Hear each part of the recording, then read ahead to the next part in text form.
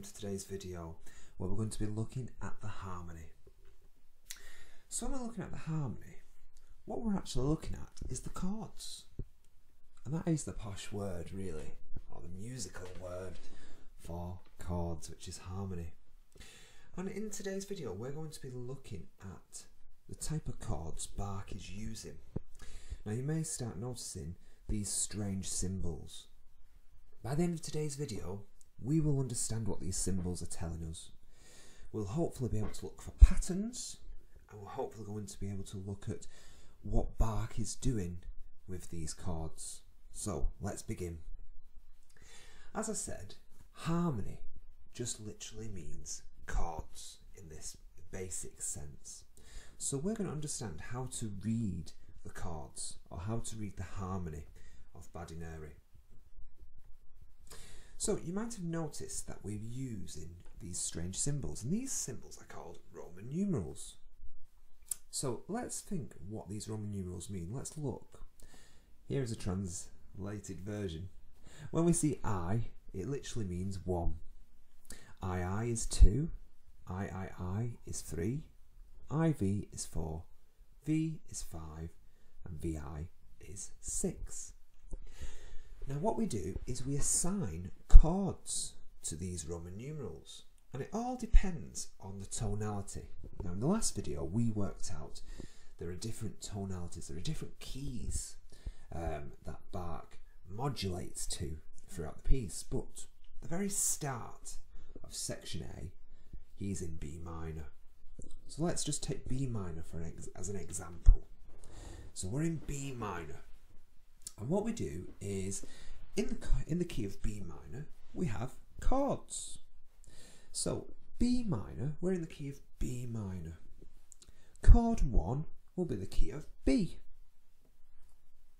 And as we know, in the basic sense, a chord is 3 notes. And if we follow the rule, play note, miss note, play note, miss note, play note, we can then form the chord, which is here, B, D and F sharp. So that would be chord 1, or chord I. Our next chord, or chord 2, or chord II, all that we do is we just go up a step. So from B, the next note above B is C sharp in this case. And again, to create the chord, we just follow the rule, play note, miss note, play note, miss note, play note. And as you can see, it just goes up in steps. So after C comes D. After D comes E. So E would be chord 4. After E, F sharp, which is chord 5. And after F sharp is G, chord 6. Now as I said, Bach does modulate through the piece of music, so he doesn't stay in B minor all the time. So these chords will not always necessarily be assigned to these Roman numerals, because it does depend on the key signature.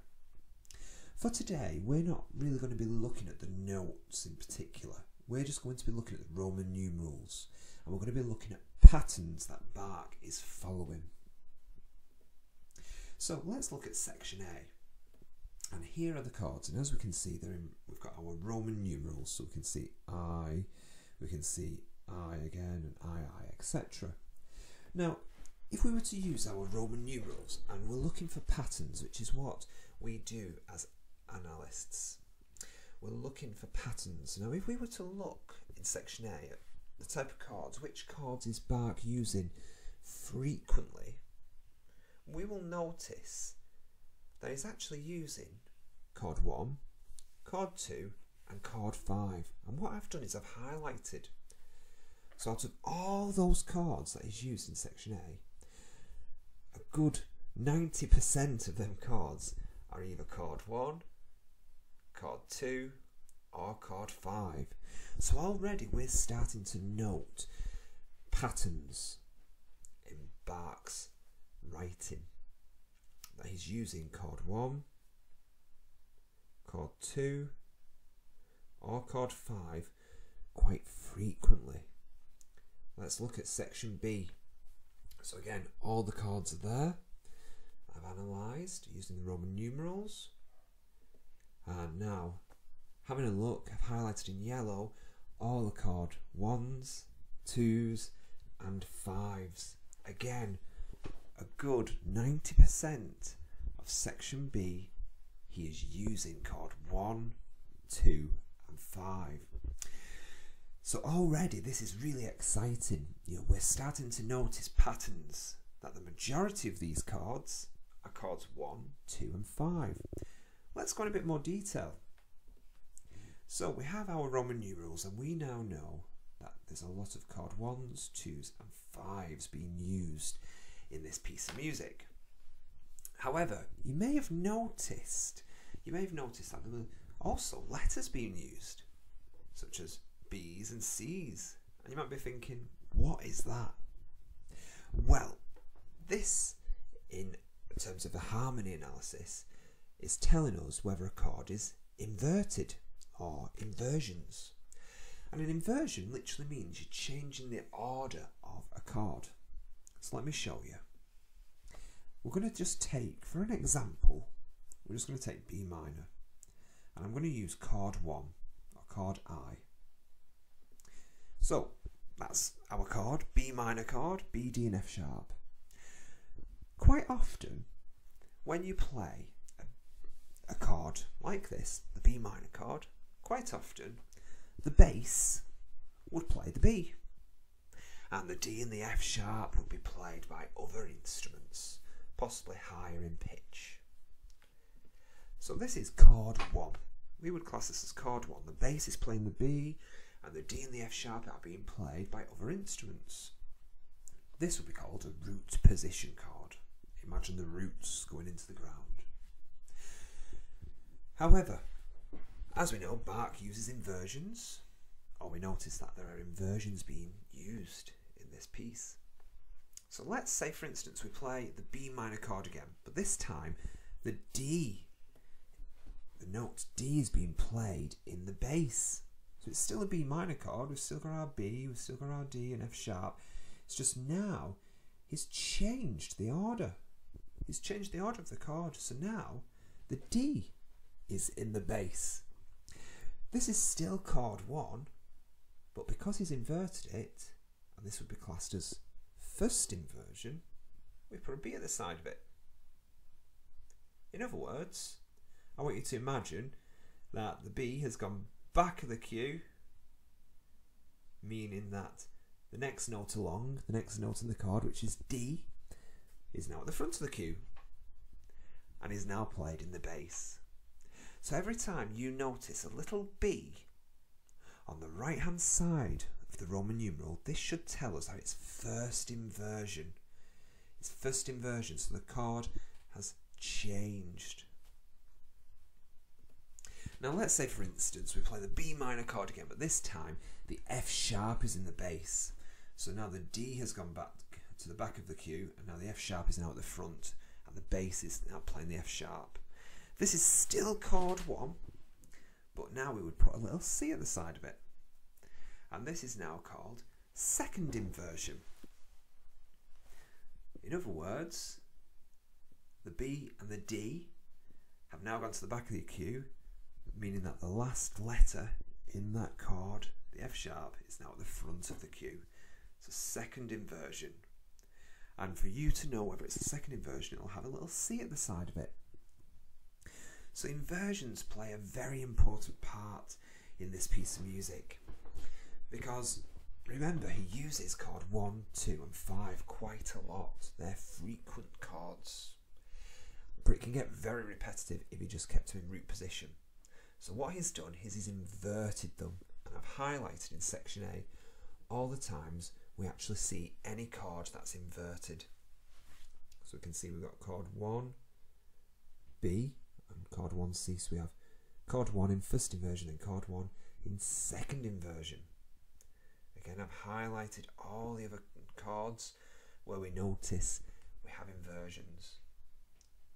We do have chord 4 here. It's not frequently used a lot, but we have chord 4 in first inversion because we have the little B at the side of it.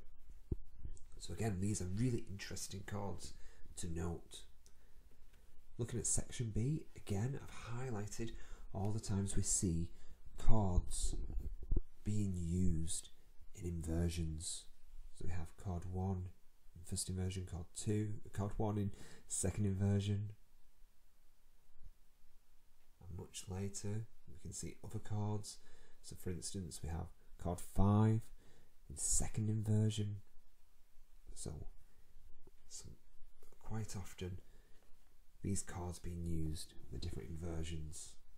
So when we have a B at the side of it, first inversion. When we have a C at the side of it, second inversion.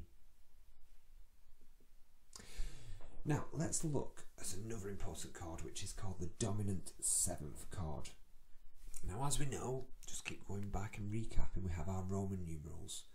And we now know that Bach uses chord 1, 2 and 5 quite frequently.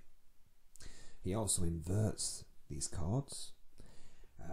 So we have first inversion, we have a B at the side of it, and we have second inversion, where we have a C at the side of it. But now the next thing that we need to look at is a dominant seventh. Now as well as this being called chord 1, we also give it another name. So chord 1 is often called a tonic chord.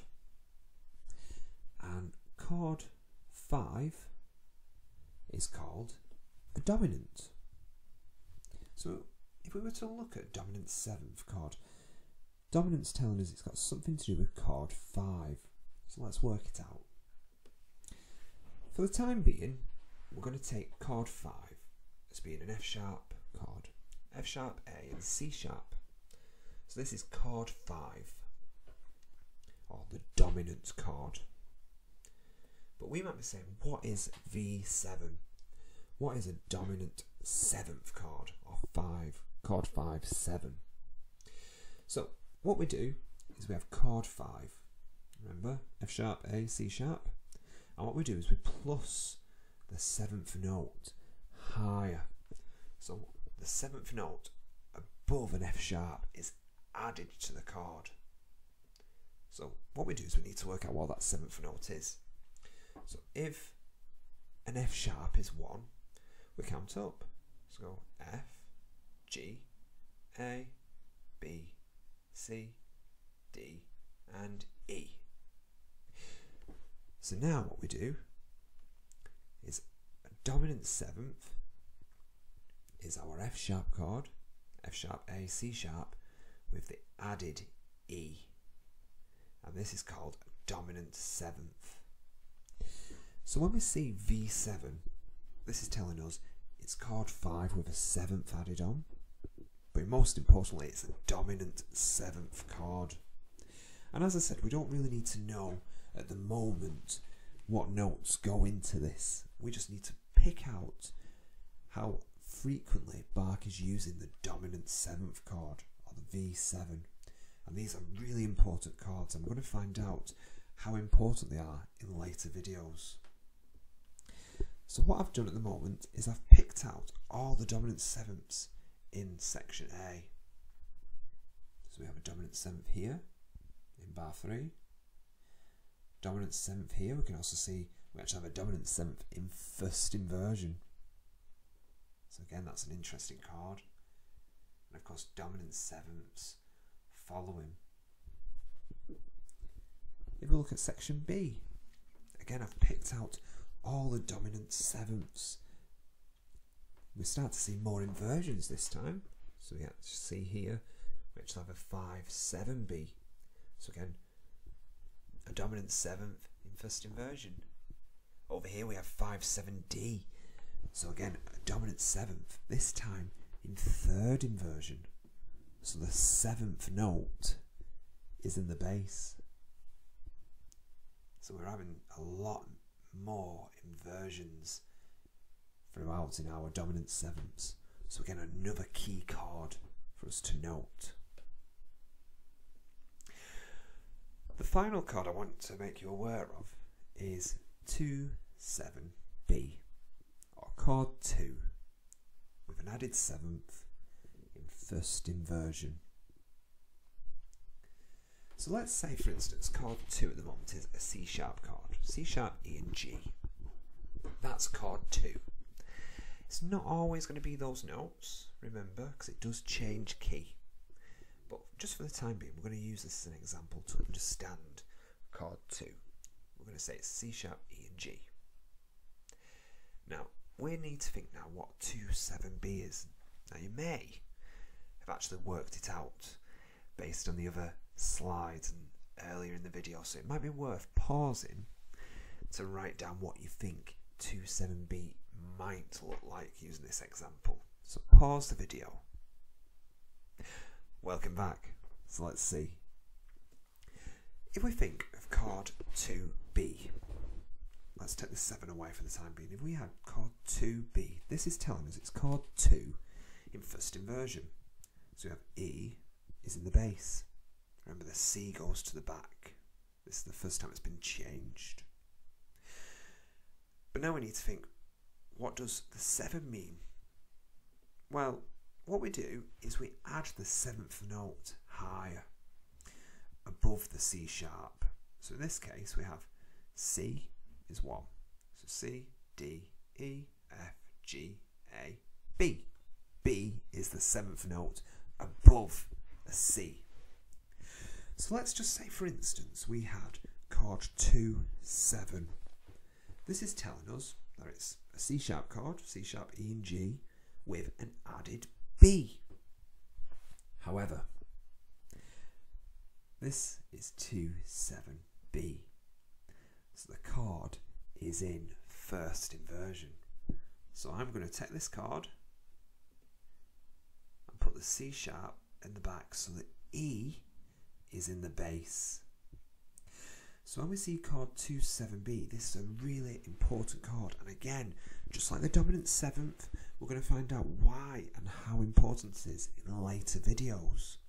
But when we see 2-7-B, this is telling us it's chord 2 with an added 7th. So we've added the 7th, and we've actually put it in first inversion. In this case, the E is in the bass. As I've said, this is an example. Chord 2-7-B will not always be a C sharp chord. It will be other chords. But what I've done is just help you out. I've picked out all the chord 2-7-Bs. And again, you'll start noticing he's using them quite a lot. Chord 2, first inversion with an added 7th. And if we look at section B, not as frequent as section A. However, in later videos, we're going to find out why this chord is so important. So, before we end, I just want to give you some top tips. Remember, we have come across a pattern. We've noted that Bach is using chord 1, 2 and 5 quite frequently. So my top tip would be to try and remember the bar numbers of these key chords.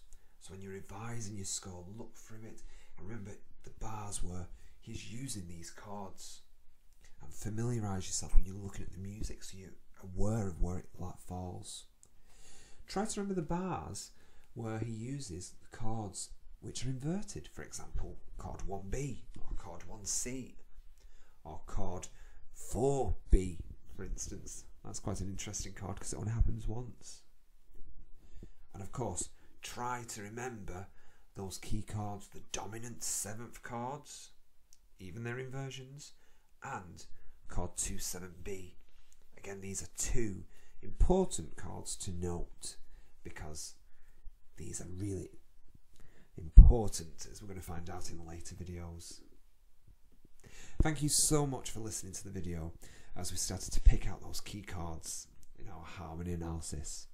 I will see you in the next video and we're going to look at even more important and interesting chords. I will see you soon. Bye.